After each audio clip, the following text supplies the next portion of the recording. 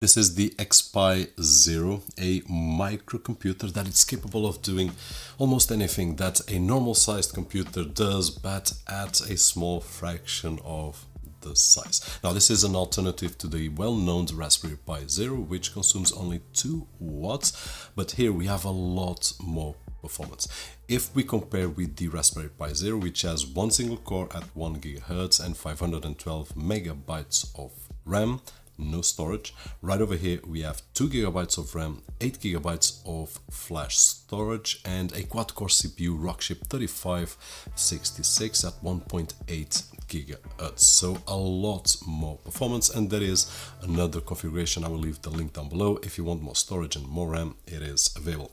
So what can we do with this? If we want to browse the web, if we want to have Office or LibreOffice, which was the one that I did install with Word, Excel, and so on and so forth, and if we want to use a little bit more advanced features like Home Assistant and other Home Lab server apps, we can.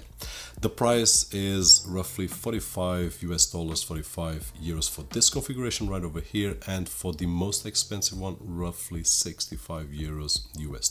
So an interesting price point for the performance that we get out of this microcomputer. By the way, if you are using a Windows 11 or 10 computer, which you will need if you want to replace the operating system of the XPi Zero, and you still haven't activated, don't forget to check out KeysFan, where you can find budget official OEM keys at an affordable price, and with the coupon code that you can see on screen and down below on the video description, it will get a bit cheaper. So just in case, link will be down below just next to the XPi Zero. Let's take a look at the packaging, which is really simple. We will find inside the pack this SoC board, all in one, a power adapter, and the Wi-Fi and Bluetooth antenna. It has a mini HDMI output, 2 USB-C ports, one for connecting the power adapter and the other one to connect the peripherals like a mouse, a keyboard, and so on.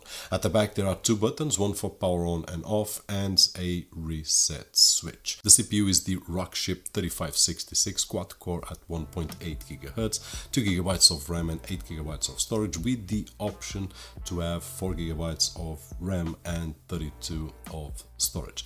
And if you are going to install a lot of apps, I would suggest to go to the version that has 32 GB of internal storage. Now, I did play around with Debian 11, which is the operating system that comes installed. It works really well.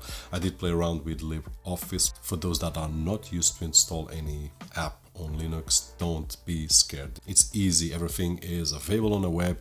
Even if you don't know, just search around and then you will copy a line of code, and that is it. We will have LibreOffice.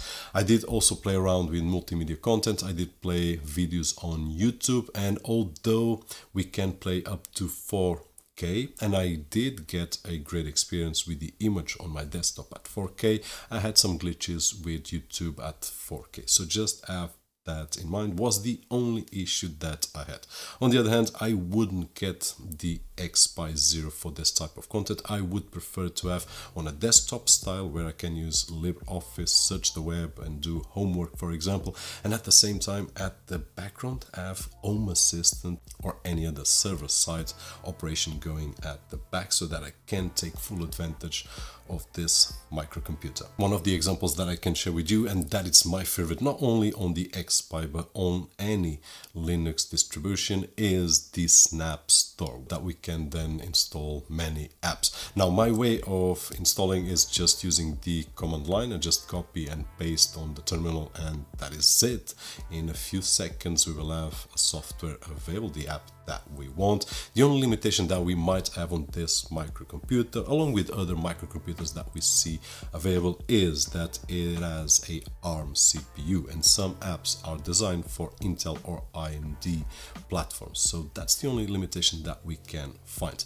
Now, for example, Home Assistant. If you are wondering if you can install Home Assistant, run it on the background, and at the same time use it as your multimedia device or your homework computer for your kids, then you totally can, and it's really easy. Actually, I will share a video on that because I've installed Home Assistant on a lot of devices, including the Raspberry Pi and so on and so forth, but I haven't installed this way with the Snap Store on Debian, so I will share that with you, but we just need to copy a few lines of code, and in a 3-minute or 4-minute installation we are ready to do it. But if you want a more detailed video around the Home Assistant installation, check the link down below for the video that I recorded installing Home Assistant on the X-Pi 0.